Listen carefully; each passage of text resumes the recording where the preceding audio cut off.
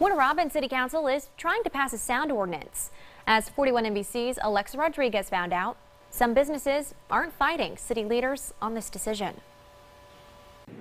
I like it. I think it's a start in the right direction. Jack Morris is the man behind the shows at Chevy's Bar and Grill in Warner Robins. I'm the sound man. I come up and make sure the bands are complying with the law.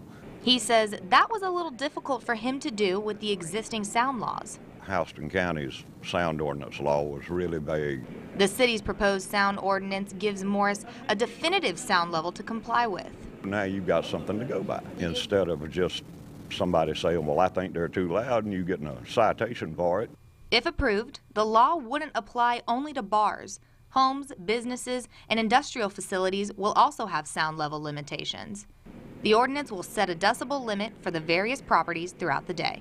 Councilman Tim Thomas says complaints from neighbors living behind Chevy's sparked the idea for the ordinance. Most of the problem was from 11 o'clock at night through probably 2 in the morning. So now the decimal will be around 55, which should be, good to take care of the problem.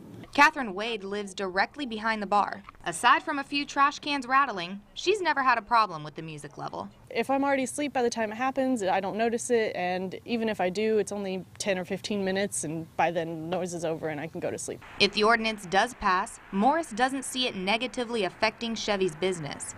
We don't lose any sound quality with what's said. In fact, he believes it will help make his job easier. Some bands want to go berserk, and they want to get really strong, but we can say, the law says you can't go over this. In Warner Robins, Alexa Rodriguez, 41 NBC News.